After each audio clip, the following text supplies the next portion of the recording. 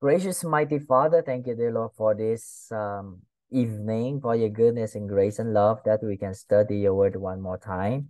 And Lord, may you forgive our sins and help us, Father, to understand your word today. Help us, Father, to understand the wisdom that to depend upon you. And thank you, Father, for your goodness and grace. Guide thy servant and guide each one of us and talk to each one of us through your word, dear Lord. In Jesus' name we pray. Amen and amen. So, and Jacob went on his way, and the angels of God met him. So, where is Jacob going? Where was Jacob going? He was go back, leading his wives, his children, and his servants, and all of his possessions, went back to his own father's house, and he is going to meet his brother Esau again. And remember, his brother Esau, Jacob already deceived, or not deceived, bought the birthright of Esau and deceived the father to get the blessing. And his brother, the last time when Jacob left his house, go to Laban, his brother was trying to kill Jacob. Okay. And this time, his father, the father of Jacob, Isaac, already dead. Okay. So Jacob is coming back, and he's afraid that this time Esau may be trying to kill him this time. So he's so afraid. So Jacob went on his way, and the angels of the Lord met him. So there are many angels in plural form met him. And when Jacob saw them, he said, "This is God's host." Means a lot, a host. Okay. He called the name of that place Mahanaim.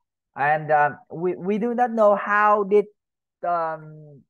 Jacob met angels, and how did Jacob knows that they are angels. It did not show that, it did not record that the angel have wings or have the shining glory, or what. How did Jacob know that those are angels? We do not know. And we do not know specific that if Jacob met the angels in his dream or in reality. We do not know also. Okay. And over here, also we do not know the purpose that God sent angels to meet Jacob. Okay. And the conversation between Jacob and them, no record. So the mystery belongs to God. So when it's no record, do not try to explore. Okay. There's still many things we don't understand. May the Lord will help us to understand in the futures. The Bible continue, when Jacob sent messengers before him to Esau his brother unto the land of Seir and the country of Edom. And he commanded them, saying, "Thus ye shall speak unto my lord Esau." Okay, so the word Lord here is talking about the reference, honor. Okay, like Abraham, Sarah honor her husband Abraham and call him not law, Lord. Okay, like that. So because Jacob is really afraid of Esau, and then they are brothers. Esau is older, but in fact, Esau just older than him. What? Not even a day old. See, they are twins, right? Esau and Jacob was twins. So, but yet Jacob afraid of Esau because the character of Esau. We know that Esau is a man of hairy man, a strong man, the man of the hunter, the man of the field.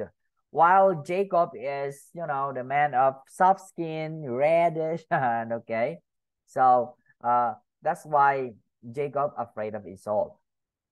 And he said, my Lord is Esau, because he just want to give honor, and he's really afraid of Esau. And thy servant Jacob said thus, I have sojourned with Laban and stayed there until now. I have oxen and ashes, flocks and manservants and women servants. I have sent to tell my Lord that I might find grace in thy sight. So the other is a message. And the messenger, okay, so if I read alone, I will be boring. Can you read for me, Ma'am Anna? Yes. Um, and the messengers returned to Jacob, saying, "We came to thy brother Esau. I don't know how to pronounce this. Esau. Yeah, Esau. Esau, and also he cometh to meet thee, and 400 men with him." Okay. So Esau went to meet Jacob with what? With 400 men. Okay, that is a big number. Okay. Imagine you are going to meet your brother, long time you did not meet him. Instead of bring gifts, instead of bring things, Esau brought 400 men with him. So what happened? Verse 7. Can you read, Sam? Verse 7. Then Yes. Jacob was greatly afraid and distressed, and he divided the people that was with him, and the flocks, the herds, and the camels, and into two bands. Okay. So the Bible said he was greatly afraid. Imagine he met Jacob with 400 men, and Jacob has servants, but all ladies and camels. He has not that big number to fight back with Esau. Okay. And then verse 8. And said, if Esau come to one company and smite it, then another company which is left shall escape. So the purpose of Jacob divided his group into many groups to meet Esau, because if Esau kill this group, another group at the back can have time to run away. Okay, because if they can't go all together, all of them might be killed. Okay, Mom Anna, verse 9. And Jacob said, "O Lord of my father Abraham, and God of my father Isaac, and the Lord which said just unto me, return unto thy country and to thy kindred, and I will deal well with thee." Okay, so now we will learn from the Bible that how to calm an angry person down. Okay, Jacob is trying to calm Esau down, because I think Esau will still remember his angry. That's why he brought 400 men with him to meet his brother. Okay, and Esau is just Jacob is just bringing cattle, and then maid servant, and what, and then children. So first thing Jacob did after he heard the news that Esau's coming with 400 men, first thing he prayed, right? First thing Jacob do is to pray. And what was in his prayer? O God of my father Abraham, God of my father Isaac, the Lord will say unto me, return to thy country, and to thy kindred, and I will deal well with thee. So in his prayer, he remind God of his promise. Okay, so in his prayer, he remind God of his promise. And then verse 10. And I am not worthy of the least of all the mercies. This is humbleness, right? And of all the truth which thou hast showed unto thy servant. For with my staff I passed over this Jordan, and now I become two bands.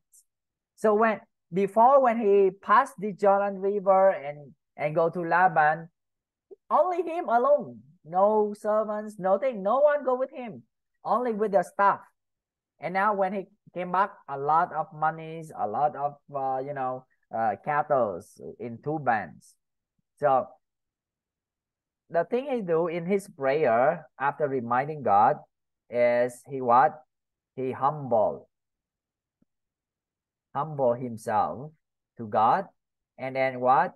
This is thanksgiving. Okay, thanksgiving. That's how he pray, right? Thanking God about his goodness. Okay, verse 11. Saul. Sorry. Sam, can you read? Verse 11, sir. Yes. Deliver me, I pray thee, from the hand of my brother, from the hand of Esau, for I fear him, lest he will come and smite me, and the mother with the children. Very good. So after thanks God, he requests. Okay, Lord, deliver me out of the hands of my brother. Okay. So now after praying, okay, he continued, not yet done. And thou sayest, I will surely do thee good and make thy seed as the sand of the sea, which cannot be numbered for the multitude. So he remind God again of God's promise. Okay, when we pray, the main point is the promises of God. Again, the main point when we pray is the promises of God. Okay, and he locked there that same night and took of that which came into his hand a present for Esau, his brother. So now he prepared a present. Okay, after he prayed, next letter P is presents. Okay, he prepare a presents to his brother. Okay, what are those presents? 200 she goats, 20 he goats, 200 ewes, and 20 rams, 30 milk camels with their colts, 40 kine means pigs, 10 bulls, 20 she asses, and 10 foals. Now, a lot will he give all to Saul one time? No, he divided into many times, and he delivered them into the hands of his servants. Every drove by themselves, and said unto his servants, pass over before me, and put a space betwixt drove and drove. So how many drove? Okay, there's a drove of goats, and after that 20 droves of goats, and after that 200 ewes, and after that 20 rams, and after that 30 milch camels, and then after that 40 kines, and after that 10 bulls, and 20 asses, and after that 10 foals. So he divided every drove by themselves, and they not go all together, but they make space after this one, and then maybe another space to go on like that. They are group after group. So he did not give all the presents at the time, but he gave one at the time. That's what he did. Okay, he prepared the presents, and after that he gave one at the time. And he commanded the foremost, saying, when Esau my brother meeteth thee, and asketh, saying, whose art thou?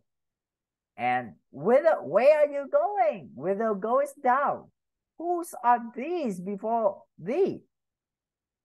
Whose are these before thee? Before you, whose flock are these? And then thou shalt say, they be thy servants Jacob. and it is a present sent to my lord Esau, and behold, his is behind us. So what Jacob really do is that he prepare presents one at the time to give, and then another one to give to tell that Jacob, and then Jacob is the last. Okay, Jacob coming last. Presents go ahead, and Jacob coming last, one at a time. And also commanded the second and the third, all that follow the droves, saying, on this same manner you shall speak to Esau when you find him. Is okay. So when he come, whose flock are those? It's belong to my lord Jacob, and he is giving this to his lord Esau, and behold, he is behind us. And then another flocks come again, and another flocks come again, one after another. And say ye, moreover, behold, thy servant Jacob is behind us. For he said, I will appease him with the presence. Okay. The word appease, what does it mean, the word appease? Okay, we go to the dictionary. The word appease means to cover, okay, atonement, cleanse, okay. In the plural is to face him, okay, to accept. So we have literally translations here. We try it. I will cover his face by presence. Look at that. See, literally means cover. So Jacob, in his thinking, he covered Esau by his by the presence. Wow. See, that goeth before me, and afterward I will see his face. So he's already covered Esau angry, so cover Esau's face by presence, and then after that he will come. So basically, Jacob knows the weakness of Esau. Okay, peradventure he will accept of me. Maybe he will accept of me. So went the presence over before him, and himself lodged that night in the company. So he just wait, one by one, just go ahead. But Jacob just locked, stay at night. Okay. And he rose up that night because so afraid of Esau, he could not able to sleep. He rose up at night, took his 2 wives and his 2 women servants and his 11 sons, and passed over the fold Jabal. And he took them and set them over the brook, and sent over that he had. And Jacob was left alone. Okay, so all of them, he sent his wife, his children went ahead, but he stayed there alone. He was the last to come. He was the last to come. Okay, not because he afraid of death, but because he want to cover his brother's face by presence, and next he calmed down his brothers by the presence of the women, the children, because you know, when a man angry, they were not angry with children. So that night there's something happened. When he was alone, there wrestled a man with him until breaking of the day. So there came a man, and that man came and wrestled with him, you know, wrestling in the own time. And when he saw that he prevailed not against him, okay, the man saw that he prevail not against Jacob, would not able to wrestle against Jacob. So Jacob now is not a weak man anymore. So that man touched the hollow of his thigh. Okay, on the thigh here. Very painful. And the hollow of Jacob's thigh was out of joints, and as he wrestled with him. Okay. And he said, let me go, for the day breaketh. It's already daytime. I will go now. And he said, Jacob said, I will not let you go, except thou bless me. And the man said unto him, to Jacob,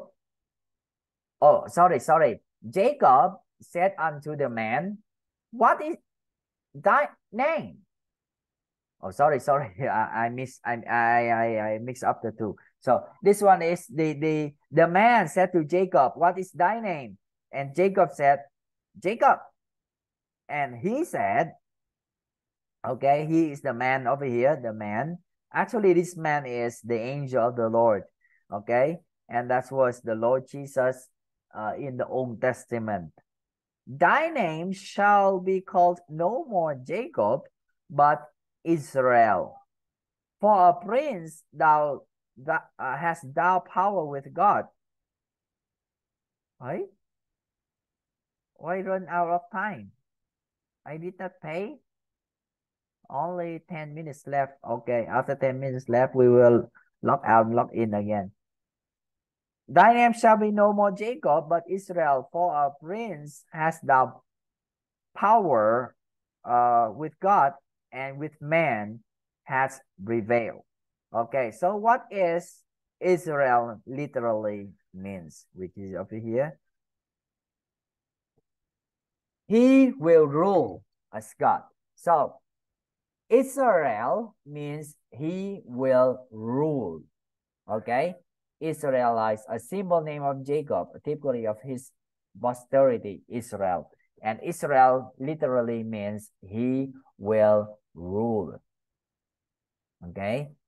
So because he already has power with God and with man. And Jacob asked him and said, tell me, I pray thee, thy name. What is thy name? And he said, wherefore is it that thou dost ask after my name? And he blessed him there. So the angel blessed Jacob. Okay. And Jacob called the place of the name Peniel, for I have seen God face to face, and my life is preserved. Okay. For I have seen God face to face. Of course, that is Jesus in the Old Testament. Okay. In New Testament, Jesus only came from heaven to earth, or God the Son came from heaven to earth and took upon him the name Jesus.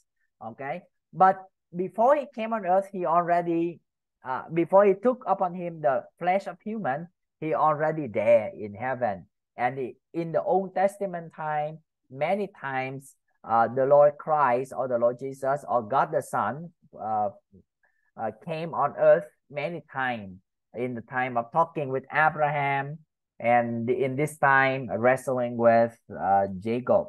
Okay, and he allowed Jacob to win for the reason that he can bless Jacob. And he passed over the Penuel, the sun rose upon him, and he halted upon his thigh because it was so painful. Therefore, the children of Israel eat not the sinew which shrunk, which is upon the hollow of the thigh unto this day, because he touches the hollow of Jacob's thigh, and in the sinew that shrunk. Okay, but this custom I do not know if they still apply up to today, because many custom in the Bible, the Israel nowadays, they do not follow anymore. And Jacob lifted up his eyes and looked, and behold, Esau came with him 400 men, and he divided the children unto Leah, unto Rachel, and to the two handmaids. So in case if Esau got angry, kill one of the children or one of the wife, another children and wife can fled.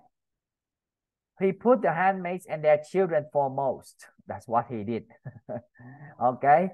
And then after that, Leah and her children after. And after that, Rachel and Joseph, the hindermost. Okay, so the later part is Rachel and Joseph, because Jacob loved most Rachel and Joseph. And he passes over them and bowed himself to the ground 7 times until he came near to his brother. So what next he do is to bow himself. That is a picture of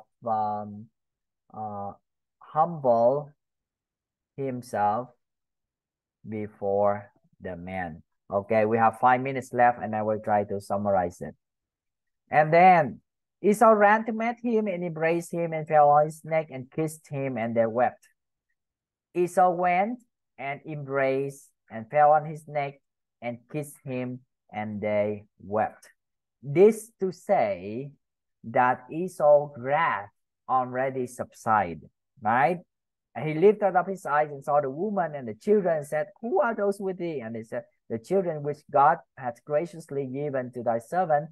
And their maidens came near, and they and their children, and bowed themselves on. So all of them bowed themselves. And Leah with her children came near and bowed themselves again. And after that, Joseph near, and Rachel, and they bowed themselves. So Joseph and Rachel was the last one who came.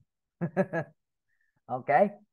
And he said, "What meanest thou by all this drove with met?" And then he said, "These are to find grace in the sight of my Lord." And he said, "I have enough, my brother. Keep that thou hast unto thyself." Okay. And Jacob is begging, okay, even Esau reject, but Jacob begging Esau to receive. "I pray thee, if now I have found grace in thy sight, receive my present." Okay. So when point number next, when Esau reject,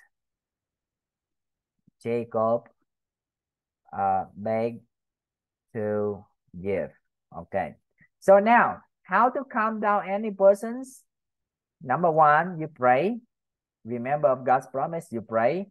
After that, you send the presents, prepare the presents, but do not give all at the time. At one time, no, give one at a time. One, today give a little, and another one give a little, give another one, give little, and divide it. And that little is a lot, okay? And last, arranging to come and to prepare in any case, and that humble yourself before the man with soft voice, with soft with humble attitude. And if that person reject because of their pride, no, what are you doing? No need. But you beg to give. You know what? Remember this verse. Only 2 minutes left. I will try to. Ecclesiastes chapter 10 verse 19. And I will end here. Ecclesiastes chapter 10 verse 19. A feast is made for laughter. Wine maketh merry. But look at this. Money answereth all things. A feast made for laughter. Wine maketh merry.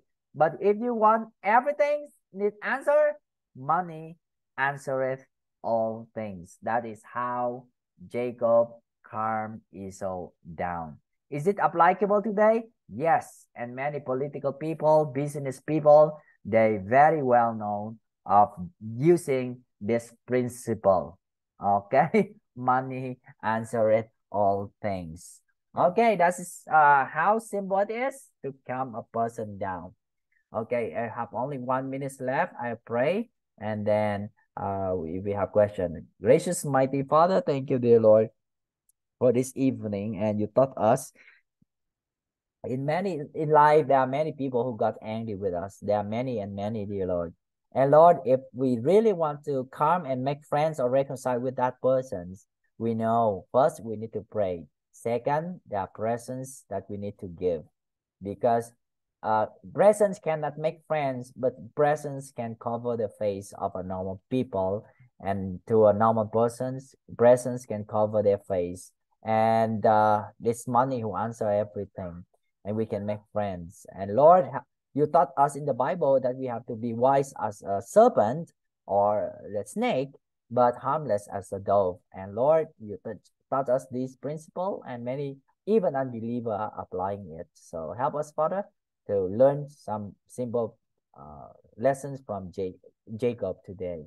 In Jesus' name I pray. Amen. Okay, so let's 10 minutes. It will be locked out. Do you have any questions? No, sir. Thank you, sir. Okay, no questions. Okay, I think Ma'am Anna has questions. No, I don't have.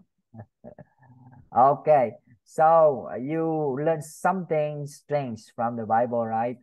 Okay, so money answereth all things. Money is not the problem, but money can solve the problem. Okay, goodbye, and may God